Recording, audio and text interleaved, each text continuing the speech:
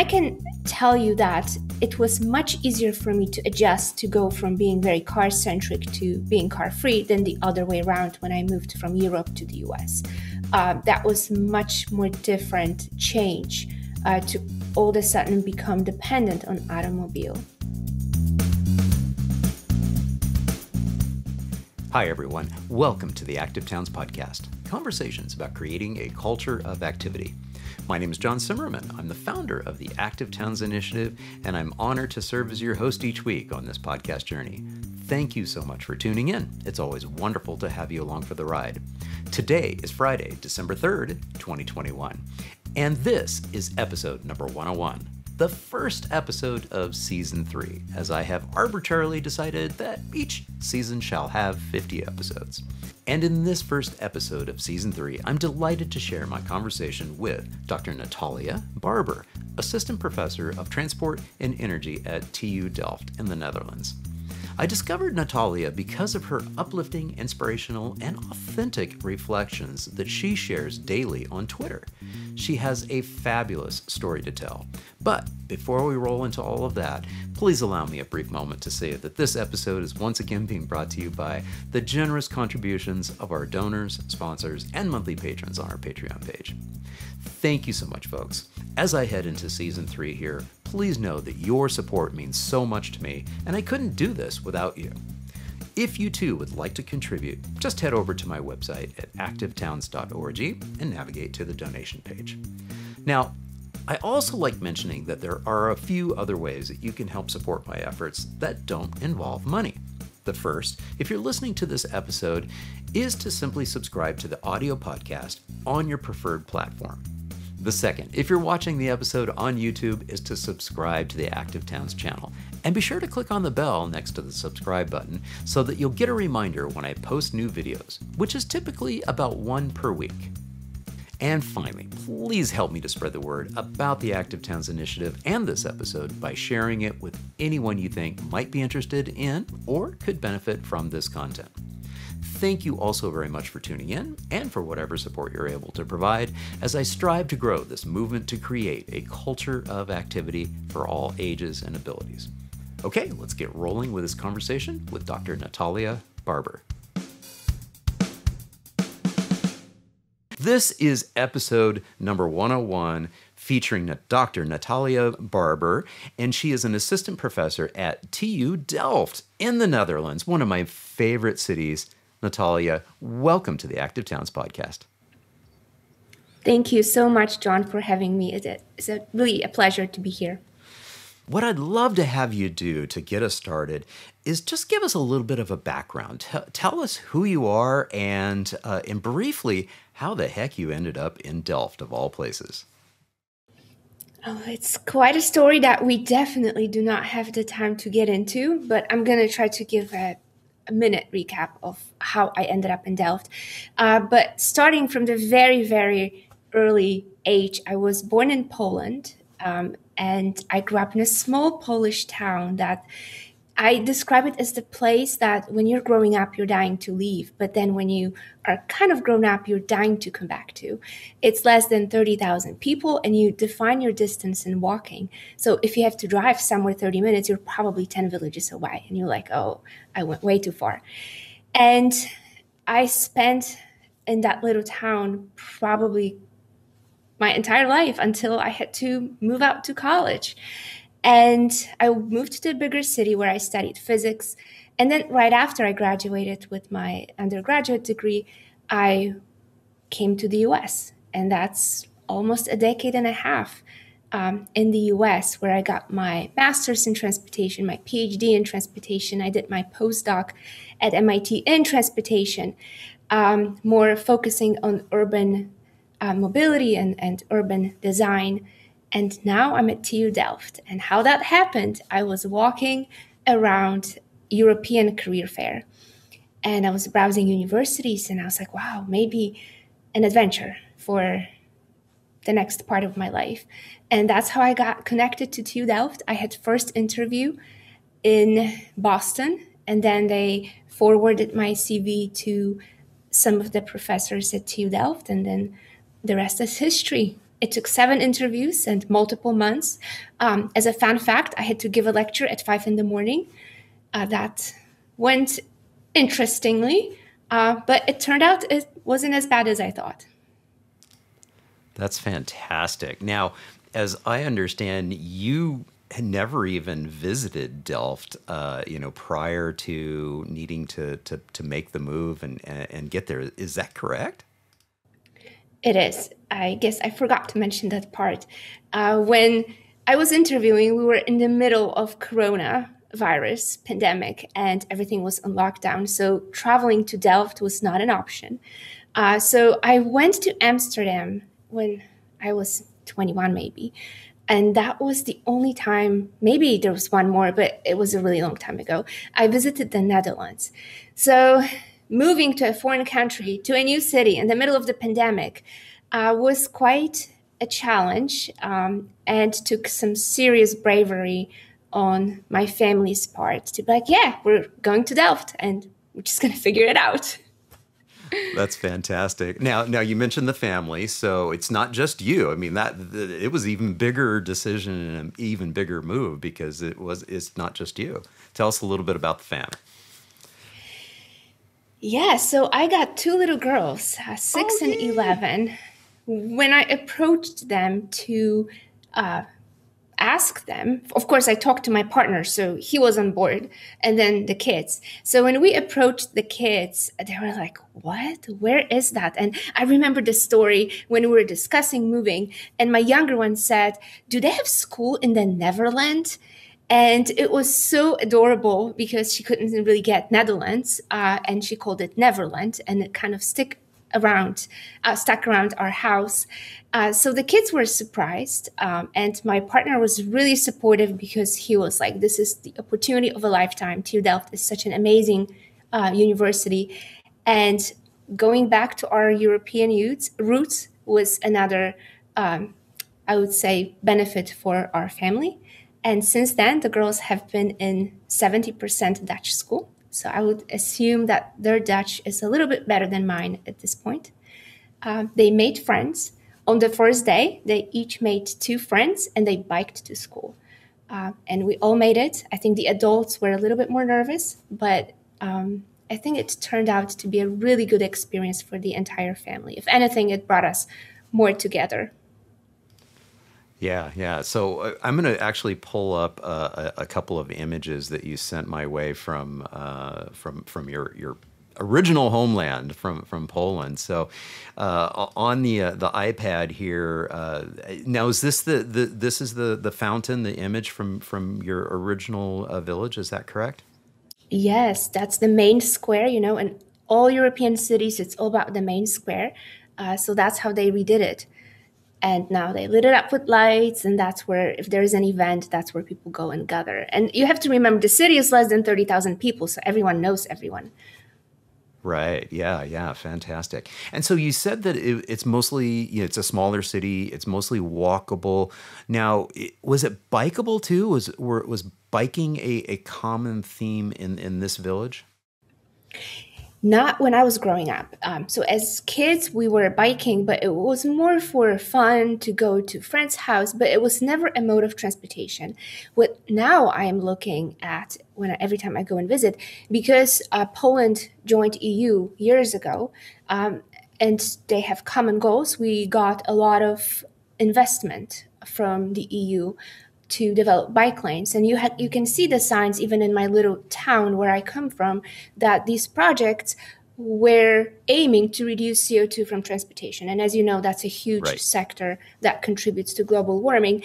And now, as years go by, my little town, like, believe it or not, that little 27,000 people town has bike sharing program. And the seats for kids are actually, the bikes have seats for the kids. So if you have a small child and you want to use bike sharing, you can use it. On top of that, all the buses are electric and free. So the city has been really, really transforming into bikeable and more sustainable. Right. Fantastic. And the other neat thing that you told me about the city is this picture. Tell us about this. So in Polish, it's called bifurkacja, and I'm sure no one knows about it. And this is actually a very nice looking picture because when you go and see it in the real life, you're like, oh, that's what it's about. It's really not that great looking. But okay, fun fact. My city is one of the very few cities in the world that rivers cross. And now there's a controversy. No one knows whether it was man-made or it was natural. Maybe there's some literature. If anyone of the listeners wants to look into it, I would love to know what you find. But yeah, that's river crossing. Very rare, apparently. Very rare.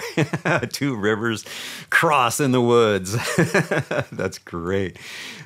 So that's really, really fascinating that now through this lens that you have now that you went away, you went to one of the big city there in Poland and got the undergraduate degree, but then you immediately went and worked on your master's in, of all places, Alabama.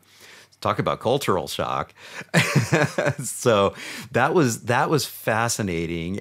So talk about that transition, because you were Alabama, then Florida, and then worked on some postdoc stuff with MIT. And I have some questions that I'll hold for you about MIT in Cambridge, Massachusetts, until a little bit. But talk about that sort of shift that you went through. Kind of remember back to what that was like going from Poland to Alabama to Florida. Yes, now it brings a lot of memories.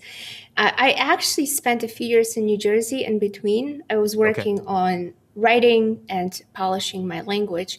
And then I was following my partner, who was a resident and then a fellow. So that's why we had to move a lot.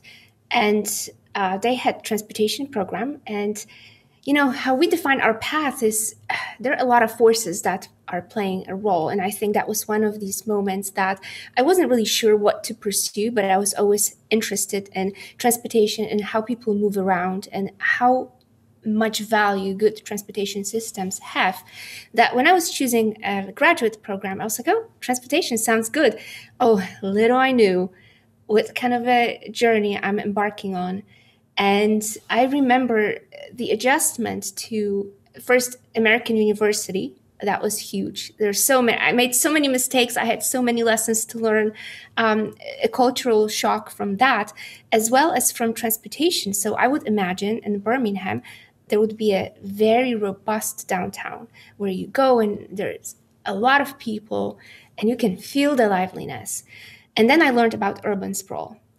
And I was like, what's going on here? There's no one walking.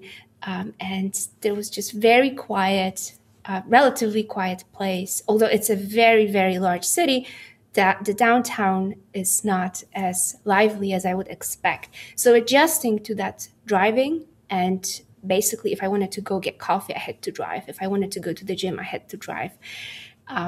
Although I did go through biking period in Alabama. It was hot and I was wearing heels, but I still did it anyway because I lived about a mile and a half from the university. So I would bike to classes, but that was it. The car culture took over me very, very quickly. Yeah, it's very, very sad in many ways how that kind of happens. But then again, in the reverse is, as you experienced when you made the move to the Netherlands and you made the move to Delft, you just, as humans, we do adapt to our surroundings. And we'll talk a little bit more about the human behavior side and what infrastructure and how we respond to infrastructure a little bit later. But let's talk a little bit about that transition then. So then you were in South Florida, correct? Yes. Okay. So then you're in South Florida and you're working on your doctorate. At that point in time, are you really starting to hone in on your future area of study? And we'll talk about your research interests in just a little bit. But was that really forming while you were in Florida? Yes, that's where I was picking up what fascinates me. And I found that a lot of our transportation behavior is rooted in psychology, is rooted in our culture. And is very much dependent on the infrastructure. So then I started to be curious about how can I use the statistical methods to analyze behavior. And there was already a lot of work done, but I tried to find another opportunity in shared mobility. And that kind of fascinated me because we're running out of space. We're not utilizing our resources properly because there's so much unused capacity that someone else could use. And that's what triggered my interest. And that's the direction I went into during my PhD. And that's what I'm currently studying as well. Fantastic. Now, I know that once you were working on your postdoctoral stuff with MIT, you started really honing in on some shared mobility stuff and all of that. And we'll talk a little bit about some of the work that you did in that arena in just a moment. But what I really am curious about is, because I know Cambridge fairly well, did you get to spend some time in Cambridge? Yes, the first, I would say, 9, 10 months, that was before we went on a lockdown. I was commuting back and forth. And wow, that we can definitely talk about the biking behavior because that's very brave. Those are very brave people who bike in Boston. And if anyone from Boston listens and you are a biker, I mean, you have my full admiration. Yeah, yeah, for sure. Definitely a different rhythm. And I had Kara Siderman on the podcast a few weeks ago, and we talked a little bit about how Cambridge as a city, just across the river from Boston, is really working hard to try to transform their environment and get it to become more bicycle and walkable friendly. And they're making progress. In fact, from a North American perspective, it's one of the best places to be able to walk and bike to meaningful destinations, depending on where you're at. But I know what you mean, because it can be a little bit harrowing in some ways, because on those streets where there isn't protected and separated infrastructure, you're sort of left to duke it out with a lot of fast-moving traffic. And so it's a challenge. But the reason why I wanted to bring that up is it definitely was a step in the right direction towards what you ended up experiencing by making the move to the Netherlands, because you at least had a chance to experience a North American city where the mode share, the number of people who are walking and biking to meaningful destinations and for meaningful trips are in fact getting around through something other than the single occupancy vehicle. So that's kind of cool. So let's talk a little bit about that work that you were actually doing during that postdoc, and I think it really also sort of solidified what you're doing now, and you know, the thought process, and then we'll get into some of your research interests that you currently have at TU Delft. Sure. And during my postdoc, I was developing a course. I was leading a course development for digital platform edX. And it was very nice because I got to collaborate with a lot of transportation individuals and experts and academics from multiple continents. And we were able to develop over 10-week curriculum that is currently being updated. And you can find the course on edX. It's called Leveraging Urban Mobility Disruptions to Create Better Cities. So the course is very much up and running. And we focused, every week was a different focus. So we did have behavioral focus. We did have a lot of about equity, land use, and all the transportation topics. And that was a very steep learning curve for me from many different perspectives, not only learning more about transportation, but also from that collaboration perspective, seeing different points of view and seeing how broad impact transportation field really has on our lives. And and going back to Cambridge, that biking, I was always, where I lived, I could not make it to Cambridge by bike, but I was very envious of the people who were able to bike. And I would always see their helmets and their bike gear at MIT. And I could definitely see that the city was changing and going in that right direction. And I think is this the class? I think I just pulled it up here. Yes, that's the class. Okay, fantastic. And it's free. Yes, It's free, Fantastic. Oh uh, my gosh. unless you're pursuing a certificate. So the Okay. class you can take, I think it runs about once a year. Right. And you can always pick and choose which modules you're interested in. So it's a really nice way to grasp what mobility is about now in a relatively quick way. Wow, that is so cool. Now, was this one of the first classes of this type that you were able to create? Yes, although I took more of a administrator role in this class, I was involved in content creation and recordings, but I was more behind the scenes. So that gave me a really good experience of how this production, what has to play a role for that production to see the sunlight. What I'm doing right now, I'm taking completely different role, and I'm recording 2 weeks on transportation and climate change that will launch in January, where I'm actually standing in front of the camera a little more and teaching about transportation sector mitigation in terms of emissions, which is turning out to be my other passion that I picked up at MIT. Wow, so this is so cool to hear your story, and we're going to get into one of the aspects of this story that I love so much, and the reason why I reached out to you.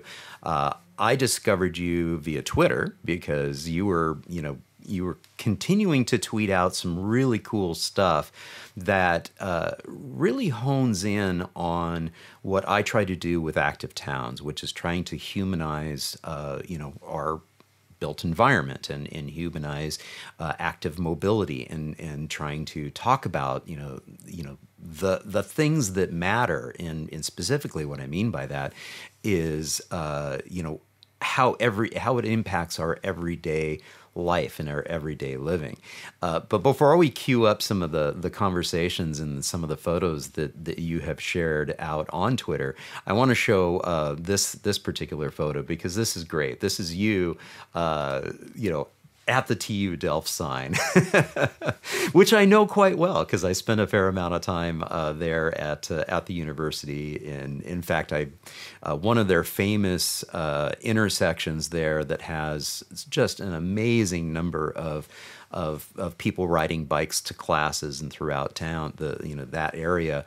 I was able to produce a video for it. It's one of my most popular videos that I've ever produced out on the YouTube channel. So this is you, yay! Fantastic. So talk a little bit about that side of it, and then we'll talk a little bit more about the side of what it was like to make that cultural shift. So, what are you doing at the university, and what are some of your main goals and objectives from a research perspective, and also from an instruction perspective? Yeah, the photo, back to the photo, that was the first time I made it on TU Delft campus after working remotely for over 6 months, I believe. Oh, Um, that's and right. That's yeah, right. Because you actually started, but because of the pandemic, you hadn't yet stepped foot on campus. yeah. Yeah, so Wow. in addition to 5 a.m. interview, I had 2 a.m. class I was teaching. I was towards the end, 6 a.m. I don't think I made much sense, but I powered through. And that was a very special moment because it was like, oh, I made it. This is happening. Because, while you're still sitting in your house in Florida and you just sometimes get up a little earlier, it didn't really feel real. But I Right. saw the campus and I smelled the air and I felt how crisp it was. I was like, wow, this is happening. And I got my keys to my office, and then the Hmm. work really started to pick up. Again, little I knew, when you start as a brand new assistant professor, you have all these ideas, and then you realize that you have only 24 hours to Right. Yeah. get it all going. And currently at TU Delft, I'm involved in a lot of things, as all the early career junior professors are. So I'm teaching courses on transportation systems, climate change mitigation. I do research in travel behavior. Then, you have the service hours where you serve on committees and then you contribute to the university. And one of my biggest goals, aside from pretty much anything, just more of a personal goal, is that move was really, really scary. So I wanted to publicly share my journey in case anyone ever has a dream and they're just afraid to go for it. I did go for it. I probably didn't sleep a few nights before I went for it, but I did go for it. And it turned out it brought so many surprising elements in my life that I'm really enjoying right now. And part of it is my biking. When I moved here, I had no car. The furniture was somewhere in the Atlantic, and you didn't know where the grocery store was. So what did I do? I just went and got a bike and got 2 little bags. I'm like, okay, I got to feed the kids. So my husband did the same. So we have 4 bags, and then the kids have the little seats with the holders, and we just made it work. And that's pretty much the story. And I feel like we're still trying to make it work, and it gets easier every time. And you're like, oh, this is my life. I just got to figure it out, how to get the groceries back, how to do the recycle. And we have to talk about the recycling, how we take all our boxes on our bikes. So to answer your question, part of my goal is to share my journey. And the second part is to share that being car free or just very rarely using a car, if there is a supportive infrastructure and you may have children, they're young people, older people, people with disabilities on that bike path because it's protected. It's a way of life, and it's actually pretty enjoyable. Right, right. Speaking of enjoyable, when I see this photo, I see joy. It's like, yay, we're going. And you mentioned it earlier. You mentioned the fact that the kids, they're pretty resilient. I can see, I think that's her bike in the bottom right corner there. It's like, yeah, they can adapt and adjust so quickly. And here, of course, is your quintessential, Netherlands shot. This is your shot of the beautiful bikes on one of the bridges with the flowers. You see these all around the Netherlands, whether you're in Utrecht or if you're over in Amsterdam, and of course around the beautiful areas there in Delft. So let's talk about that. You mean you it's that journey that you were just talking about, and the reason why you want to share that. And that's what I noticed out on your Twitter feed, was starting to see not only the beautiful pictures, but also some other reflections about the relevance of what this means for you and for everybody else. Talk a little bit about that. Yeah, so once I got to experience the car-free life, I realized that my kids are a little bit, I don't want to say happier, but more at ease because they get to use all the kids' energy and a bike back and forth from school. Another, this is my bike with the coffee holder and my A must. GPS because yes, I constructed this design by myself out of desperation, so then I can have coffee and see where I'm going because it's illegal to use a phone, so I gotta obey the law. Right. And I share on my Twitter the things that I am learning myself. It's in a way I'm living my own research because I am constantly changing my own behavior. And some of the things that surprised me the most is how independent children are. I see those little, I don't know, they're 3, 4, they don't even ride a bike yet, and they are pushing themselves on the cycle path to school. They may be blocking a couple bikers behind them, but everyone is very patient. Another thing I've noticed is there's no road rage on the cycle path. There may be some, sighs or some eye rolls, but usually everyone is very chilled. So there has to be, and the research has shown that there is a relationship between our health and activity, and that's been discovered years ago. And I think that bikers are just happy people. So yeah, those are my 2 girls on day 1 of school. We went slowly so they can get comfortable. And a lot of kids bike or walk to school by themselves, which that's not something that you see in the US. And that Right. helps the parents to be a little bit more free because you spend less time on carpool. You don't have to drive the kids back and forth, and they do it themselves. And if they're older enough, like my 11-year-old, she can go by herself right now. So the Right. freedom, absolutely. And for adults, there's no better way than to leave a meeting and instead of getting into the car, not being happy about biking in the rain, but doing it anyway, and then getting home. And it's like the whole energy, whether it's positive or negative, is just washed over you. And you start Right. fresh when you enter the door, which is like cleansing in a way. Yeah. Yeah. Absolutely. I'm going to pull up a Twitter, a recent Twitter post that you had here. So let's pull this one up here. So this was actually just from like 20 hours ago that you had posted this, and it's talk a little bit about this reflection that you had in this particular post. I remember it was inspired by my good friend from Tampa, and we connected. And she was a fitness instructor. And she said, Natalia, I didn't realize how tired I really was until I stopped. And then last night I was reflecting on that and I'm like, yeah, it's so true. Sometimes we don't realize how energy consuming something is until we stop. And I found similar thing to happen with our auto dependence.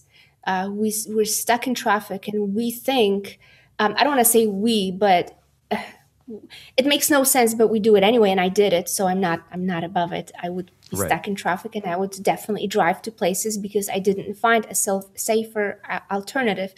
And now that I stopped, I can see how much more freedom I have. I don't have to leave early to find a parking spot. I remember having to leave an hour and a half early to beat the traffic to get to my destination.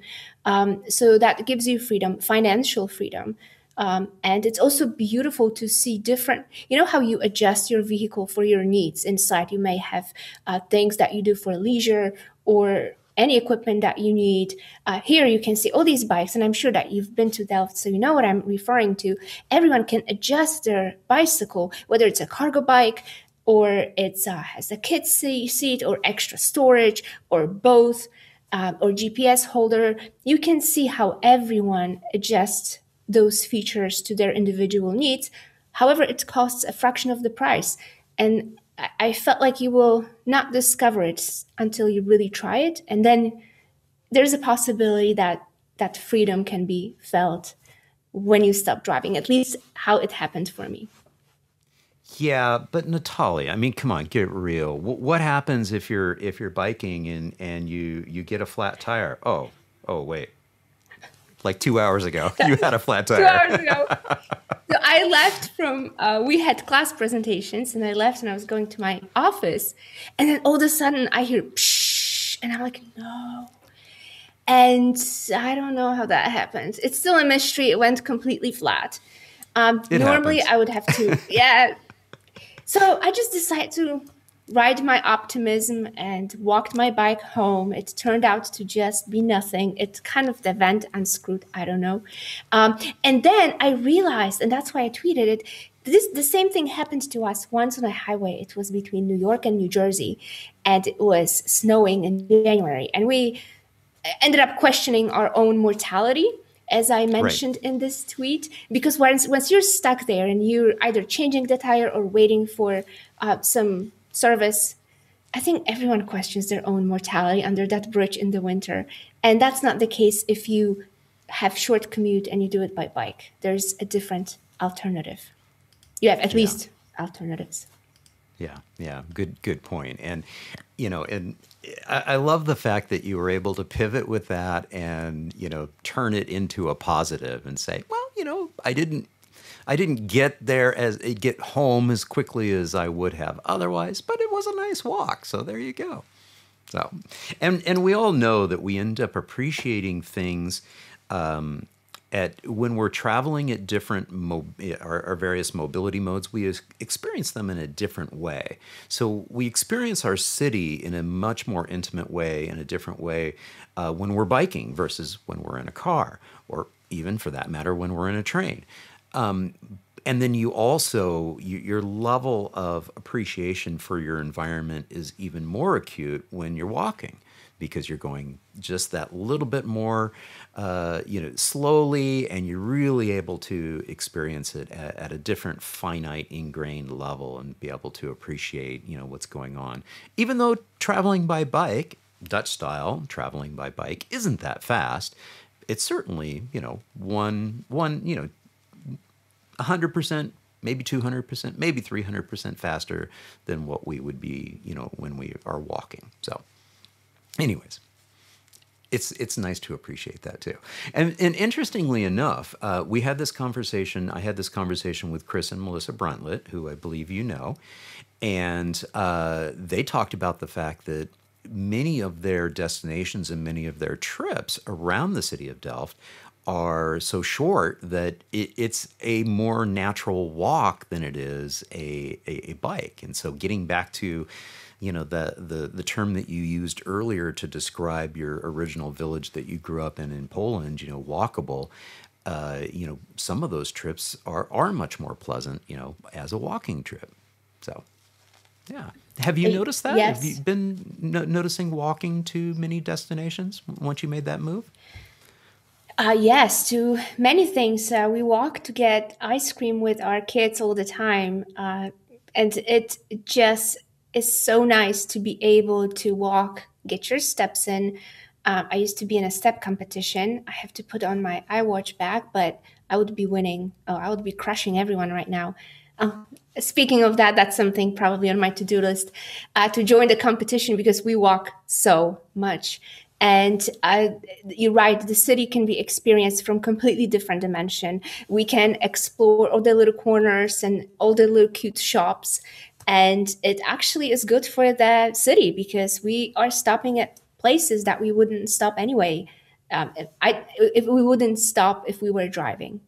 So I find that very surprising that every time I walk to the same destination, we take a different route and we always discover uh, cute little things around the city of Delft. We're still in the exploratory phase. We've been here just for a few months.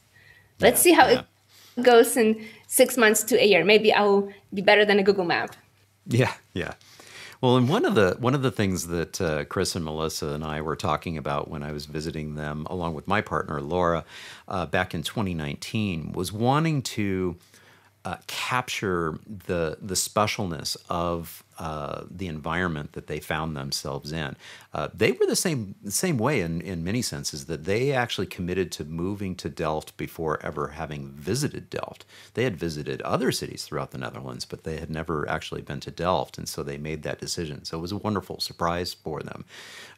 We ended up connecting with them in 2019 in the fall after they had been there for a little while, but they already started to feel like they were becoming fish in water, and they were starting to take things for granted. And so that specialness and newness is something that they tried to capture in their latest book, Curbing Traffic, and I think that's important. I just pulled up another thing here on the iPad that I'm going to pull up now. This is the event that you are going to be doing in just this coming week. We're actually recording this on October 28th. It's not going to be broadcast, so those of you who are watching this right now, it's not going to be broadcast until the end of November. But this is a really special event that I want you to talk about, and hopefully it will be recorded so that people can access that, and we'll build the link into the show notes for this episode, both the video version and also the audio version. So let's pull this up and have you talk about this particular event that you're going to be involved with. Yes, so I will be speaking in virtual Boston, which is always for me a great pleasure to be back in Boston, even if it's virtually. And the event is organized by WTS and American Planning Association. And we will be discussing women on the move in context of mobility for all. And it's particularly important because a lot of studies who come out start to notice that women in particular, or individuals who have care activities or are primary caregivers, so the typical very old-fashioned gender division roles have different transportation needs and use transportation system differently. However, transportation systems often don't support those types of trips, like trip chaining. And it's been found that a lot of women particularly do a lot of trips in between their primary and their final destination. Like they leave the house, they go to the daycare, they go to the grocery store. And there's a huge division in how transportation system is being experienced. And another example is mobility at night, how we experience the same transit system at night. And New York University did research and they called it pink tax, meaning women pay the same nominal value for transportation, but they have completely different experiences. So from my perspective, I'll be looking at shared mobility adoption. So in my research, when I collect data, socio-demographic data, and I run a econometric model on it, I can identify which groups of people behave in a certain way. For example, in technology adoption, I found that people who are most afraid of safety in context of shared autonomous vehicles are the majority of the group. And then it's a reliability and privacy. And also when I run the models, I find that men tend to worry least about safety. So how we're approaching the transition and how we're building these new technologies or even modes like bike sharing, again, I found that men are more likely to be regular users of bike sharing or even peer-to-peer car sharing. Women are less likely to give their vehicle to a peer-to-peer car sharing fleet, and that takes away that economic opportunity to make money. So all these emerging modes, if we assume that it's one size fits all, they'll carry over the same problems that we already have. And in this seminar, we will be addressing those issues and speaking up about different needs for different groups. Fantastic. And yeah, we'll make sure that we have that link to the recording so that you all can go back in time and and see what was, I'm sure, just an amazing event. And it's so encouraging to see that. I'm going to pull up your website and literally I just want to scroll down your website just a little bit and do this. The reason why I want to do this is because now you're making me nervous. No, it's cool. This is really good. I mean, it's a fun website. It's great when I run into professors that have nice, well done websites like this. But what I love about this, and I'm going to scroll this to the research interests, and I had mentioned it a couple of different times. And again, as a behaviorist, as somebody who's been working for the past 30 years to try to encourage people to live healthier, active lives, and then really focusing the last 15 years on the built environment and how our built environment really influences and impacts our ability to live a healthy, active lifestyle, you're definitely, your interests are right up my alley in so many different ways. So you've got it sort of identified into three different areas here. You did just mention a little bit the third area here is you also aim to study transportation, new mobility, and energy transition through the lens of social justice and equity. So that's exactly what you were just talking about. Yes, and now that the new energy sources are being studied, like hydrogen for mobility, electrification, I think it provides a huge opportunity to learn from the past before these technologies fully mature and apply the lessons that we have and develop these new systems moving forward. Yeah. Now, you also mentioned here in the second paragraph of the policies. Talk a little bit more and expand a little bit about what you mean by the policies that would account for both the behavioral and the social framework. One of them I remember studying pricing, and I was looking at different pricing schemes of it was U.S. universities, and one of the universities had pricing on their campus. it's very trivial. It's just one campus out of the million. So probably shouldn't be a big deal. But I was like, oh no, this is unacceptable. So of course I tweeted about it, but that was a really long time ago. Maybe I should retweet. And they had the pricing. For example, parking scooter in a wrong place, that would be a fine of range of $70, $80. No, 150, sorry, $150. That was, Okay. yeah, so $150 for parking the scooter in the wrong place. But for aggressive driving was 70, half. And you can literally speed through campus and almost kill someone. But Right. God forbid you put that scooter in the wrong place, which I'm not Right. taking away from the right placing of the scooters. But, and unfortunately, there is a but and not or and. There is a but because the impact that the speed of the car has on the people around it and the parked scooter in the wrong place, we can't compare these two impacts. So that's one of those policies that actually promotes fast and unsafe driving and speeding because the fine is so little, it's half of the pricing of the scooter placement. Another one that I will be addressing during my talk next week is when I had little kids and we wanted to travel. I was always being a transportation engineer and knowing about safety, and that's the car crashes are the leading the reason for death among young children and young adults. I was very overly protective about the car seats and seat belts. And Right. I remember trying to get a car seat for one of my daughters, and that's not possible. So we ended up packing the car seat, putting it in the airplane. It was a whole ordeal. And then I remember one of the ride sourcing services started Uber Pets. So you can have a service to transport your pet, but you can't request a car seat. And it's also great that you have the Uber Pet service. I don't even know if it's still operating, but there was something like that back when. But the car seat, that should be a priority of current policymakers to Right. account for our children and their safety, and then pets. Yeah. Yeah. It's just, yeah, you're like, wait a minute.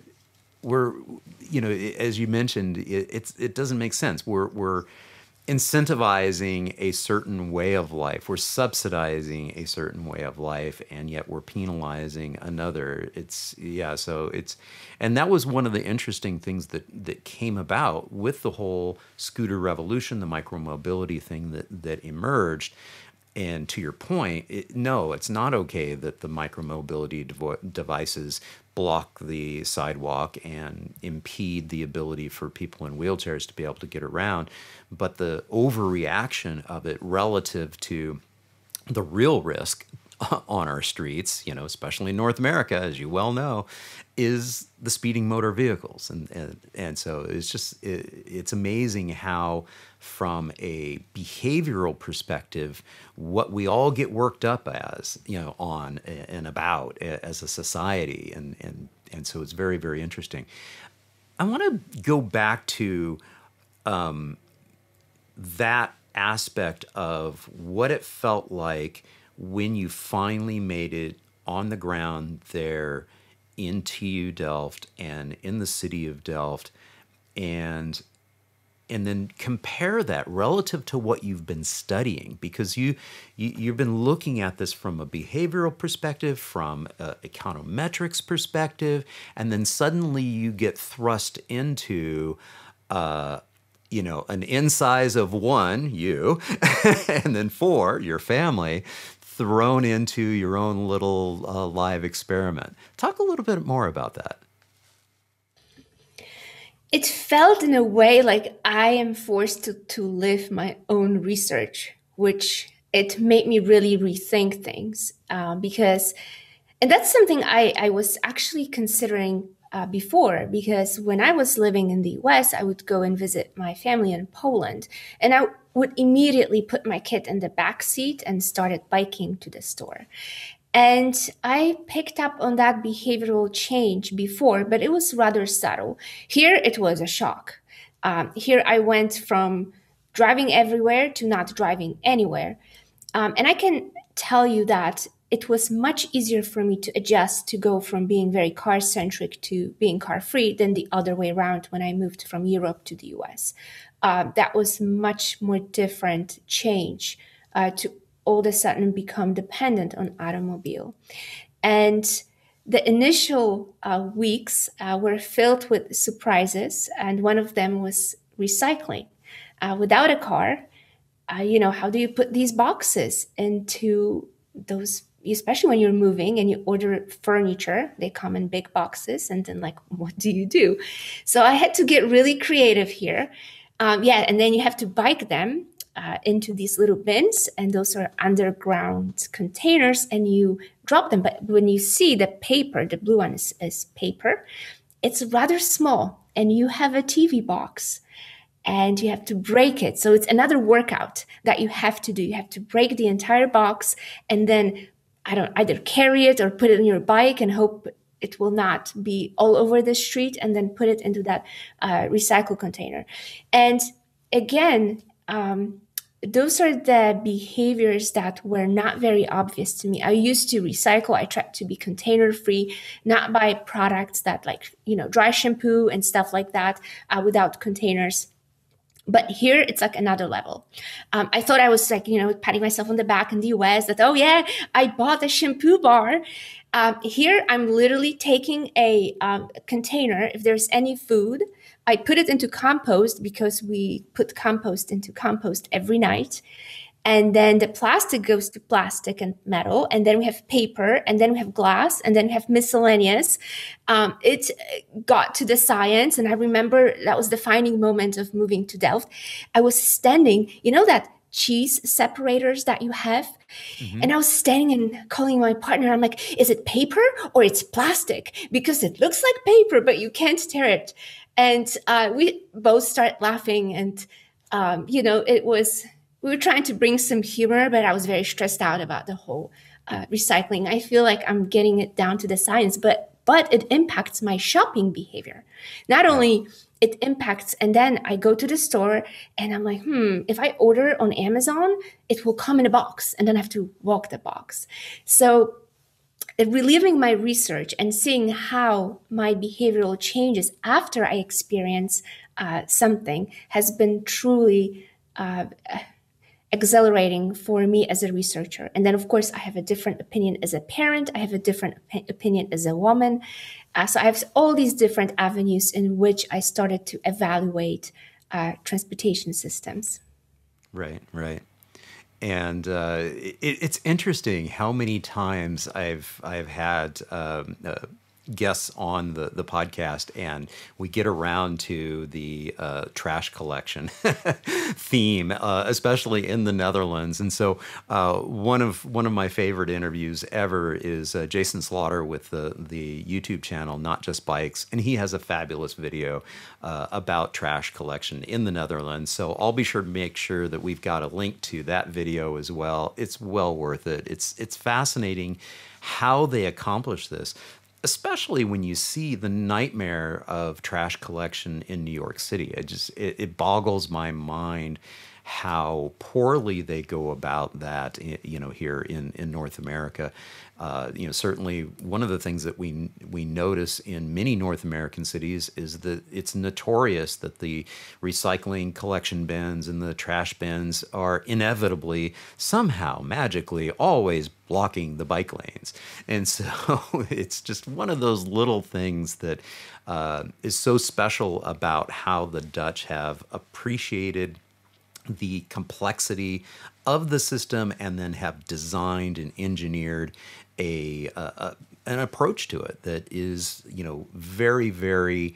I want to say it's like a low impact on the environment, and it's just brilliant. So I'll leave it at that. Enough talk about trash. I'll make sure we have the link to Jason's wonderful video about trash collection in the Netherlands. It's good stuff. I'm glad you mentioned that, though, that we were able to pull up this image, because you did send me this and say, we got to talk about this. And as a fun fact, at TU Delft, we don't even have trash bins in our offices. And Ah, initially I was like, oh, that's not ideal. But now I'm seeing every time I have to throw something out, I have to go to the hallway. And we, of course, have different bins for different things.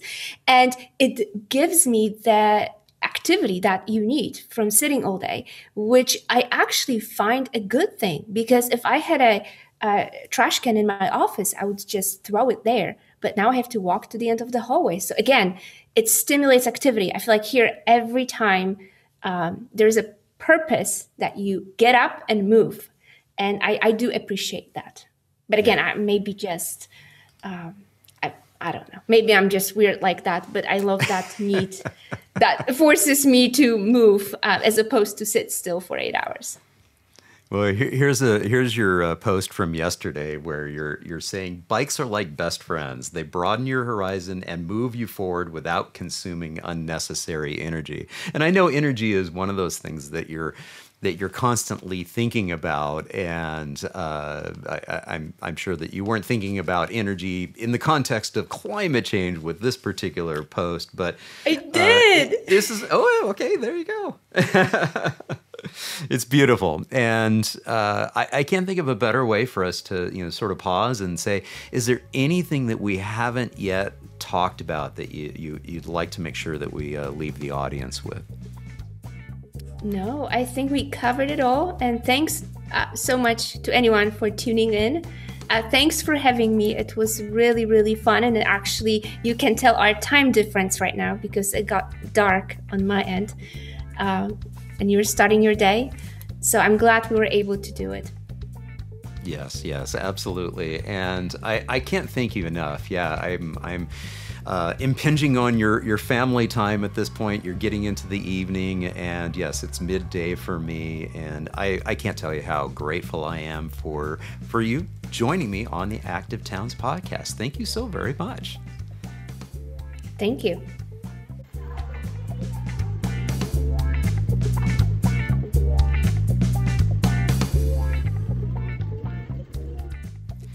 Thank you all so much for tuning in to episode number 101 of the Active Towns podcast. I sure hope you enjoyed this chat with Dr. Natalia Barbour as much as I did.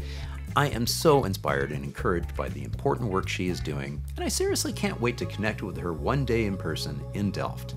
To learn more about her research and to follow her on Twitter, be sure to check out the links in the show notes, and more importantly, on the landing page for this episode at activetowns.org.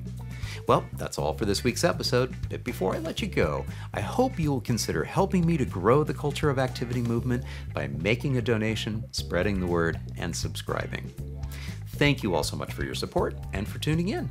Until next time, this is John signing off by wishing you much activity, health, and happiness. Cheers.